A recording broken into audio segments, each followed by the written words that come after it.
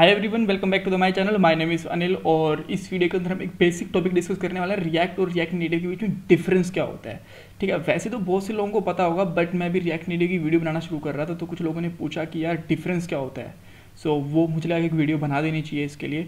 ठीक है, पहली बात, रिएक्ट और रिएक्ट नेटिव दोनों ही फेसबुक ने बनाए हुए हैं। ठीक है, एक चीज़ ध्यान रखिएगा। अब एक डिफरेंस इस स्लाइड के अंदर आपको डिफरेंस तो क्लियर हो जाएगा, बट आगे वाली स्लाइड्स के अंदर मैं कुछ और भी डिफरेंस और डिटेल में चीज़ें बताऊंगा। ठीक है, रिएक्ट होता है वेब डेवलपमेंट के लिए यूज़ में, अब रिएक्ट नेटिव होता है मोबाइल डेवलपमेंट के लिए यूज़ में। आप ये चीज़ ध्यान रखिएगा। रिएक्ट होती है वो एक सिंपल एक लाइब्रेरी होती है। ठीक है, इस लाइब्रेरी को आप कहीं पे भी यूज़ कर सकते हो, किसी भी फ्रेमवर्क में यूज़ कर सकते हो। इवन आप चाहो तो रिएक्ट को एंगुलर के अंदर भी यूज़ कर सकते हो। ठीक है, अब आती है बात रिएक्ट नेटिव की। ये बेसिकली एक फ्रेमवर्क होता है। ठीक है, और ये फ्रेमवर्क है, ये अपने आप के अंदर रिएक्ट भी यूज़ करता है। जब आप रिएक्ट नेटिव की कोई भी वेब एप्लीकेशन बनाते हो ना, तो उसके अंदर रिएक्ट होता ही होता है। अगर आप पैकेज डॉट जेसन वाली फाइल ओपन करके देखोगे तो आपको दिख जाएगा कि उसके अंदर रिएक्ट इंक्लूडेड होती है। ठीक है, और बेसिकली फ्रेमवर्क है, तो आप ये कह सकते हो कि इसका स्ट्रक्चर थोड़ा सा कॉम्प्लेक्स है एज कम्पेयर टू रिएक्ट। सो अब थोड़ी सी कुछ और इन्फॉर्मेशन देख लेते हैं। जो रिएक्ट नेटिव की वेबसाइट ये वाली है और रिएक्ट की ये वाली आप देख सकते हो, ये तो नॉर्मल बात है, बट इन दोनों के वर्जन के अंदर बहुत बड़ा डिफरेंस है। रिएक्ट का जो करंट वर्जन है वो 16.13.1 है, यानी कि ये बहुत पुरानी है as compare to react native, और रिएक्ट नेटिव का 0.6 2.0। तो बोलोगे अच्छा, तो क्या मतलब अभी रिएक्ट का फर्स्ट वर्जन वर्जन 1 भी नहीं आया है? यस, टेक्निकली अभी इसका 1 वर्जन भी नहीं आया है, लेकिन एक चीज़ मैं आपको और बता देता हूँ। रिएक्ट के अंदर इन्होंने क्या करा था, रिएक्ट 15 तक इन्होंने 0.15 ऐसे करके रिलीज़ करा था, बाद में इन्होंने डायरेक्ट 16 रिलीज़ कर दिया।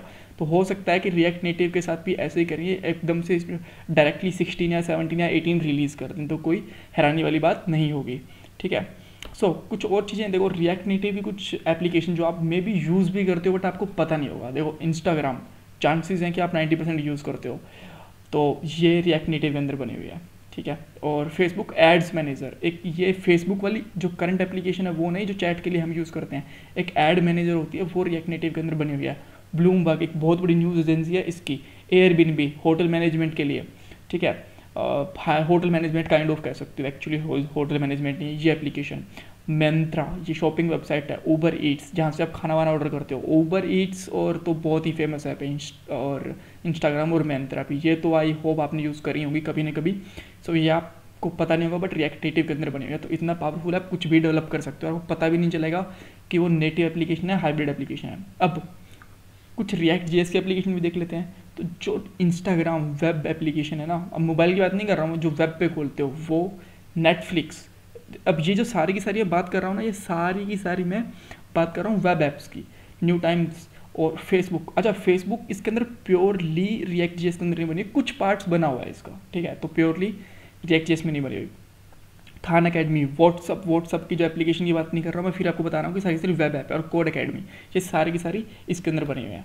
सो ये थे रिएक्ट और रिएक्ट नेटिव के बीच में कुछ डिफरेंस और थोड़ी सी इन्फॉर्मेशन। कुछ क्वेरी हो आपकी तो मुझे कमेंट बॉक्स में पूछ सकते हो।